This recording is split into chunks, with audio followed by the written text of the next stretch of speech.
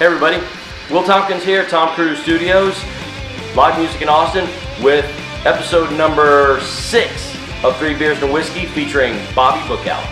Here's beer number 2. That's a great question, Will. No, we don't know. So here's the thing. I am, just now coming off of 8 years of stressing this, getting it done, and I am turning the hat around, and I'm gonna start booking stuff again. I would, in a perfect world, like Bobby to start Bookout's booking stuff. Yeah, and I don't wear hats, but I would like to hopefully have a show in Austin maybe every other month. I really want to start pinging like San Antonio, Dallas, and Houston. So if you're in any of those cities and you know of a place that I can play, holler at your boy. BobbyBookoutMusic.com. BobbyBookout.com. BobbyBookout.com. Who else is going to get that? Your fan. There is another Bobby Bookout actually. He's a rapper. Yeah. I'm not even joking right now. Lloyd Blaine, a buddy of mine at work, and I was trying to look you up and found that by accident. Yeah, and it wasn't even, they didn't find him. It was like Bobby Bookout diss. And it was this rap, God, I'm going to make this disser, whatever his name is, famous right now. Don't even waste your time Googling this garbage. I wanted him to like write a rap song just to go after this guy to defend the other Bobby Bookout, but see, anyway. Too bad. I mean, Donnell you and Don could have hooked that up and tore that shit down. But anyway, no, this is Bobby Bookout there. He's a rapper, right? And I wish him the best. I don't know where he's at. Yeah. So the white T-shirt. Okay, this is not. Bobby was like, I'm not going to get dressed. I'm doing casual. This is.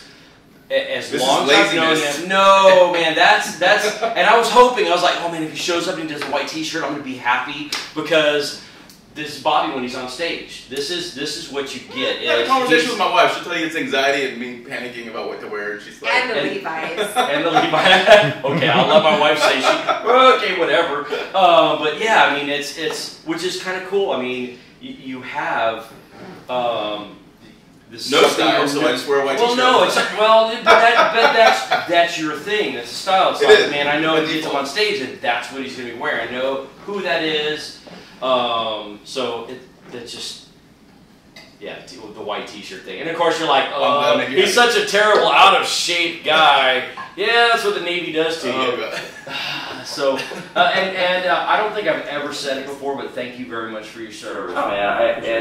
It's not just that what you did for our country, for our freedom to like sit around and drink beer and bullshit and talk on cameras and act stupid, or vote or not. We were all very, very lucky. But because you do what you did, and then on top of that, the fact that you're in the Navy, and that generated some music. It did, yeah. There's some songs that you did. Home was the last. So Home's on the last record, on this most recent record. Okay. Home. So is Guns John, which is the only other. That's Home is, and neither of them are really about. They're not about the military per se. Home, just your experiences. Yeah, Home is about the last night I was in Iraq, and we were. I just literally was waiting to come home, and one of my best friends, Tom, who was over there with me, and I both sort of had this. I don't know. We actually started clicking because we talked about this stuff and just this idea that, and it wasn't.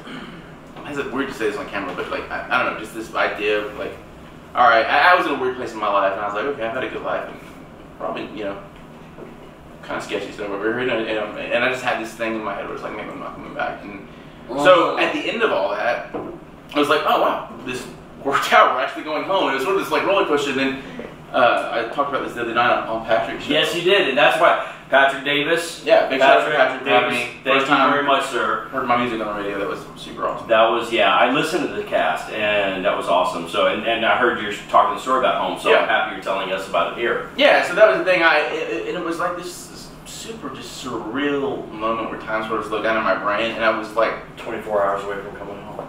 Yeah, and I just remember vividly like looking in the mirror and going, dang, I was that close, and it was just like, I just remember like, and the song sort of describes everything, but it was just like kind of cringing before each other one would hit, and you sort of heard it drift off in the background. Yeah, and so anyway, it was, and it's not really about anything in the military as much as it is just about, you know, me. Anticipation. Yeah, and stuff that was going through my brain and experience and sort of this mindset I was at and this peace that came with accepting it, and then this like feeling of relief when it's like, hey, I am going home. They called you and you got to leave. Yeah, and then Guns Drawn. Both records. Dude, Guns Drawn is such an epic. Like, look, y'all. Guns Drawn on the first album. What's the name of the first album again? Sorry, it's just Dibby. It's just Bobby Bookout. Bobby Bookout. Okay. Yeah, because I was all like, it's on the album. It is acapella. Yeah. And Bobby, you still do it live or no? Oh yeah. Okay. But I did the foolish thing one night. And an old 1-to-1 down on 5th Street. Yeah. And I think it was before you went on stage, like, dude, can you I really would love to hear this, man. I've never heard you do it live. Can you do, and you're like, we do that all the time. And I was like, what? To Kevin Flatt, because Kevin played horns on that song on this. I could give a shout out to my whole band. Go ahead, give a shout out to the whole. Wait, how long is the list of musicians in that freaking band? There are 19 people. Can you go through 19 people? Oh man, here we go. Putting you on the spot, here we go. Yeah. 19 people. So, Chris Moore is my drummer, and Chris is amazing, and has played shows with me forever now. He was the third drummer after I came to Austin. Played drums on this record, we had Brandon Temple on the last record. I can't do musicians on both records, I don't think. Yeah, who can afford Brandon Temple now? Dude, Brandon's actually affordable. He's just amazing. It was like he's amazing. He's always on tour. It was one of those. Yeah, it was one of those things where it's like, hey, you could come play drums on my record on Tuesday. You know, I went to school with Brandon. Oh, did you really? He was a freshman in high school when I was a senior. So Brandon actually, the first time I saw him was at an Overlord show, and that was at I want to say Maggie May or something like that. It was some bar that is no longer open, and it was like right when I got to Austin, and I was like, the one and only time I've been in that bar. But I remember Brandon playing with like this super tiny kid, and it making it sound like. Yeah, and like Yogi was there, and Yogi hopped up on stage, and I want to say like, I don't know what was going on, but I was so new to Austin, I didn't know any of these guys at the time. I didn't know Donnell that well back then. But anyway, they let Brandon just start soloing, and I was like, what just happened? And it was like the world's tiniest kid, and he was just, if you ever get the chance to watch Brandon live. Also, while we're talking about drummers, I don't even know what we're doing anymore. I've already had half a beer. Sniz from True Furl and Sniz, if you guys need to watch True Furl and Sniz. And I don't really work with any of those guys, so this is not an endorsed plug. Anthony Farrell played on the last record, but they are, that is some amazing local music. That is amazing music, period. It doesn't matter much. If you ever get to watch those guys play those, Sniz is just a sick, he's like a robot, he's like this funky, awesome, stiff robot. And tearing it up, you're like, how's he doing it like that? Have you ever seen like Continental Gallery? They used to play there regularly on Wednesdays, and now they play at the gallery upstairs. Yeah. Yes. God, they're sick. Anyway. Okay, so we got Chris, we got Brandon. Sorry, yeah, ADD. So Marsh played bass on both records. Not on every song, but he played on a big chunk of both. Matt Slagle played bass on a song on this record. Congratulations on the baby, Matt. Yeah. Speaking of babies, Blake Atwell, who couldn't be here tonight because he's home with his baby. And Barefoot Blake. Yep. Yeah. Kel Richardson, of course. Keenan Levick, another South Plains buddy of mine. Scott. So Scott, who produced the record, also played on both records. His wife, Amy, amazing pianist. She's so musical. Like Amy's one of those people that makes you want to stop playing music. Did Cole play any keys? Cole, so I almost on that last I did a post where I listed everybody, and I'm probably gonna need to cheat and get that post in a second. But Cole is the one asterisk. Like he was supposed to play. We had talked about a couple songs and it just never fell into place. Cole will for sure be on Something With Me very, very soon. He and I were talking after the release actually. He's such an amazing. Cole is a beast, man. Cole. It's funny, I write these songs, but Cole. So Chris has always been my go-to guy for where we're at in the song, and we get like, oh, this stops there, and blah blah blah. Cole has sort of become that guy. Cole, like, oh, really? I don't know the key to my songs are in. Cole's like, can tell me anything, and he listens to it. And he's so on the ball, on point, and he does stuff that's so tasteful, and he just knows how to sit back and make the song better. And that's a skill in and of itself. And there's a handful of people, musicians that I know that know how to sit.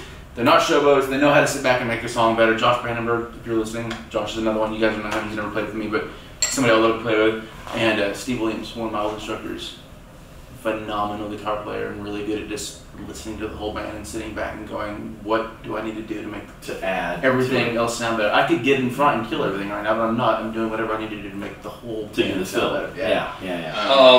So we can take a beer break right now. Okay, a beer break while we got questions. Take a nap somewhere a nap. We have a shout out to our internet audience. Hi Macy, Austin Pub Crawl, Lexus. We have those. People watching right now. And well, there's more, but yeah. So one of our internet guests, her name is Macy. She wanted to know if you could say hi to Richard. Hi, Richard. Sure. Old man. Yeah. So I'm gonna jump to. So Bobby Bookout is really blues rock. Muddy Waters. So how you're in Texas and country is king in Texas. Where did the blues rock infuse your soul? How did that happen? Where did the blues come from with me? For you, yeah. Blues is in everything, man. Blues is in. I grew up on, growing up in South Texas where I grew up on a lot of country music and honestly, like, Latin music were all around me. Like, ooh, you got on the first album. What is it? Monster Wave. What's the album? Monster got a little bit of Latin stuff too. Yeah. Remedy especially. Remedy. This song, this record has Imagine. That was a big, and I was at an impressionable age. That was a big influence for me. We used to cumbia around my gym when I in junior high dances and circles. Didn't you go back home? I don't want to say Bobby Bookout Day, but there was some sort of. There should be Carrizo Springs a Bobby Bookout Day. Didn't you go? No, that was for when I played a show down there. So that was like a super big deal for me. Like getting to go home and play a show was so awesome. That was 4th of July festival. I heard you talk about.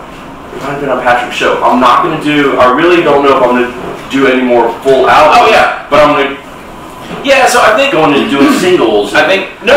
So here's the thing: we are the records.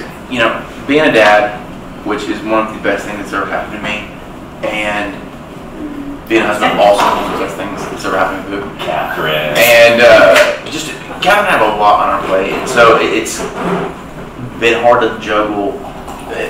Doing a full album is daunting. I mean, it's a lot of work. It only took you 8 years. Yeah. And I think I could be, and it was honestly, it was kind of stifling because it was like dude, my phone is full of so many songs, and like every time I start a new one, I'm like, I need to finish this song, and it's like, no, finish the record first. So I have so many songs that are started and not finished. So the thing is now is I just want to start making I'm gonna write 1 or 2 songs at a time.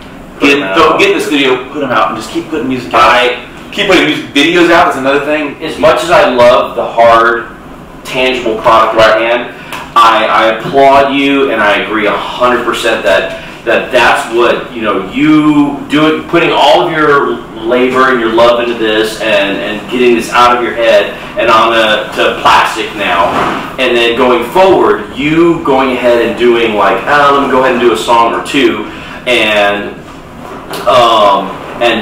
put it out on the internet, right. And stream it and do a video for it with your brother with his all of his new equipment he's buying. Yeah. But it was funny to meet your brother that has the camera equipment that's going to be shooting your video. Yeah, so he's he's a super artistic guy, and he has been curious about video. And the first two we did, it was a real close friend of mine, Marco Jellick, who I went tables with for a long time at Uchiko. Shout out to Uchiko. And Marco and I did those first 2 videos, and Marco is busy now. He's got his own band and stuff. He's trying to get out there. And Rod has wanted to do this. I was like, dude, let's pick it up. Because I just want to... The point is, in all of this that we're talking about, is just to get music out there. Yes. and be relevant and constant and current, and continually putting product well, out. for me, just artistically, I just like, I want it better. I want to write something and put it out, and write something and put it out. And not have to stifle yourself and like, oh no, I can't. So, and if more people listen, if there's a visual element to it, then that's awesome. Will Tompkins, from me and everybody here at 3 Beers and a Whiskey, thank you very much for tuning in. Make sure if you like what you saw, you hit the thumbs up button. If you didn't like what you saw, hit the thumbs up button. Subscribe, and also click on the notification bell so that you won't miss future videos from 3 Beers and a Whiskey. Thank y'all very much.